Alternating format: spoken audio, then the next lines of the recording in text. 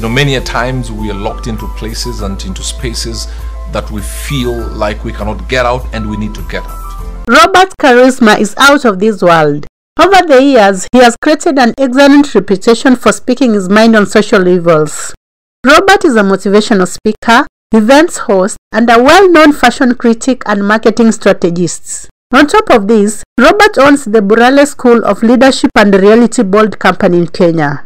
Considering his professional life, where he mostly dishes out advice, many people have been interested in his personal life. Is he married? If so, who is Robert Burale's wife? Rosina Makedeo is Alex Makedeo's elder sister. There isn't much information about her, as she mostly keeps her life private. So fans were confused when she went on air 5 years after separating from Robert Burale and shared her conflict story on why he divorced the pastor. You might be wondering why Robert separated from his wife.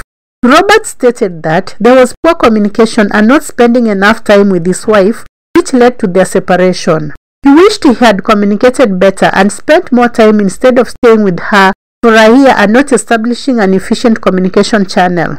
The divorce affected the multi-talented pastor and a motivational speaker, as people judged him harshly because of his profession. They did not have the luxury of settling things in private, and everyone involved took sides. As a result, Burale went through bitterness, self-pity, depression, and then healing. My question is to Robert. Kindly tell us the 4 groups of friends you need to have for you to be successful. The one who knows all your weaknesses but doesn't judge you. The one who knows your strengths and wants to build you on your strength. The one who is where you want to be and will help you grow. The one who fights your battle even in your absence. Those 4, you'll go very far in life. That's all for today. Thank you so much for watching, and please don't forget to subscribe and hit that bell button. Until next time, bye bye.